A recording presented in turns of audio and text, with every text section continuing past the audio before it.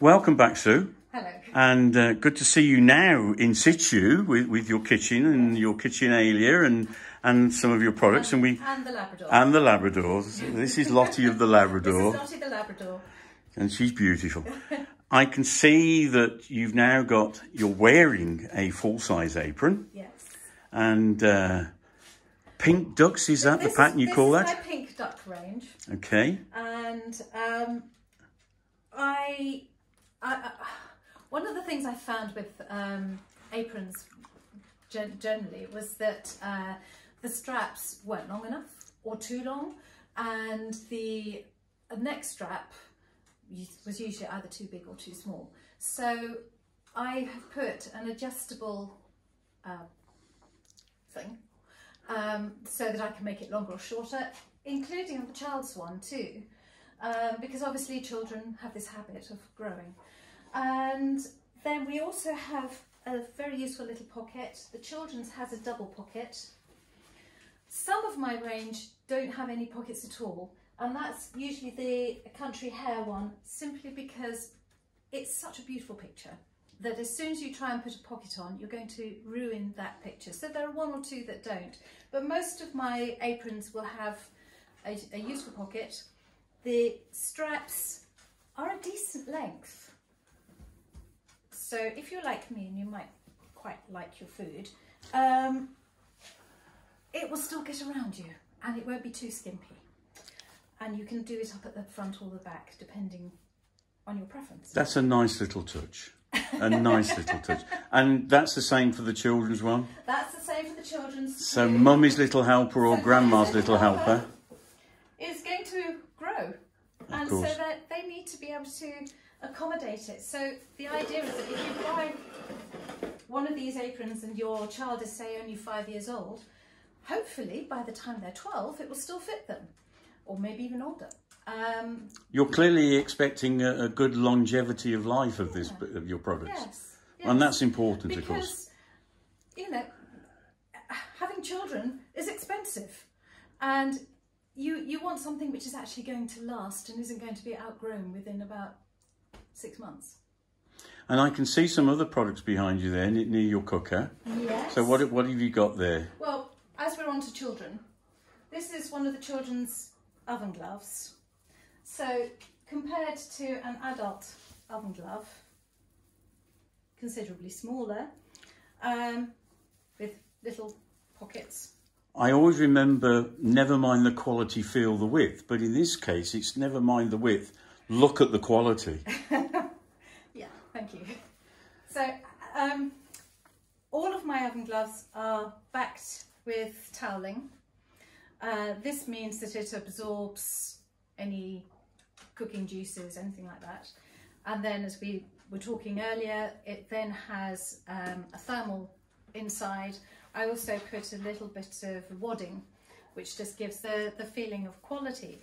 But inside the pockets, I use recycled cotton. So it might be from old sheets or tablecloths, whatever I can get my hands on. I just don't like to throw things away. And then I use bias binding to fix it all together. I heard you tap that then, and it was clearly a good depth pad sound. And it, I don't know if you can hear, but it has a bit of a scrunch, and that's the that's the insulation material inside, and so it has that feeling of quality. The fabric designs, well, as I said earlier, I just choose things that I like, and I love hares. This is my Harry Hare collection. What's the little square item there that I can see? This is called a pot grab. So it can be hung up. We always have a bit of a hanger, and you can put your pots on it when you're busy cooking, or if you've got an oven mitt, which again is lined, and you've got a pot. I don't have any pots available at the moment. Let's take a teapot, that will do. And you're holding this and it's quite heavy and you want to put it down somewhere, you can actually put your hand underneath and rest the pot on it. So it's very useful. So again, the pad is insulated. Yes, they are all insulated, and again, it's got the terry toweling on the back. The little pot grabs, I do. I just sort of do a bit of a crisscross design, but I also do chef's pads or Aga hot plate covers or Ray-Ban covers, which are quite similar to this. And again, you can put pans on top, or plates on top whilst they're warming. And do I see in the background also there a tea cosy? Yes, and then I have 3 different sizes of tea cosy. Again, they're cotton lined, and so we have a very small one. This is the medium sized one, and then a much bigger one. Again, I designed it on the teapots that I've got. so I've got a sort of big Victorian teapot, so therefore the big one. And this is the most popular because it fits most sort of teapots that will do 2 to 4 cups. And then I just happen to have this little teapot, and so the small one is designed to fit. Is that where your funky chicken idea comes from? Yes, it is. Sue, it's been great to talk to you today, and let's. I forgot one other thing. Oh, right. Yes, of course. My roller towels. They are very important. Argas and Ray-Bans, and actually even these type of ones, when you put a towel on the rail, inevitably you lean on it and it falls off.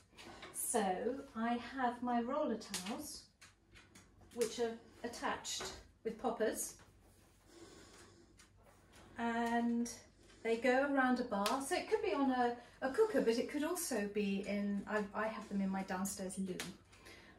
So anywhere basically that's got a bar, you can stick it on. They're rather fun, and they're also very functional. Excellent. Excellent. I'm going to bring it to a close, and let's say that we will talk to you again in the future, because clearly you've got new ideas on the go. Yes. And your mind is a whirl. It is. We can see it in your eyes and the passion as you're talking for your product. It stands out. And thank you very much for your time today. Thank you. And we look forward to chatting again in the future.